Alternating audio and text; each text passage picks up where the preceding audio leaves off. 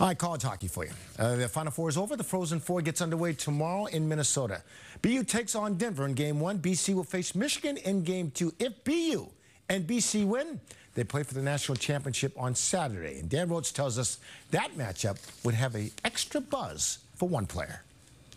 It's called the ComAv rivalry, and it's real. Both these teams, BU and BC, don't like each other on the ice. Well, imagine playing for one school in the Frozen Four last year and returning this year with the other.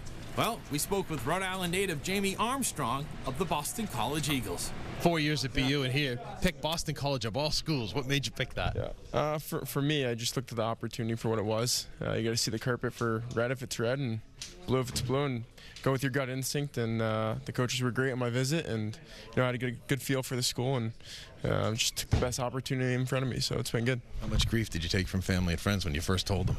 I took some grief, but I think everyone wanted the best for me, and they knew it was a good situation going into it, so it worked out well. Faced BU 4 times. What was it like the first time you stepped on the ice facing them, guys that you knew and know really well? You practice against those guys every day, right, for 4 years. So first game was, a little weird. Second game, you kind of get used to it. And by the third game, Battle of ComAv it's real, and, you're just going out there and playing. Do you still have BU swag? If you burned it, what'd you do with it? I actually, when I made the decision, I put it all in one bag, and he gave it to my family members and said, hey, I got to move on for this right now. But I put it all away. So we're all BC in the house now. It's good. Academically, which is better? Look in the camera and tell me which is better. I don't know. I can't say. I'm just happy to be in college, getting an education. The rivalry has been great between these two teams all season long. They've played 4 times, perhaps a 5th here Saturday night.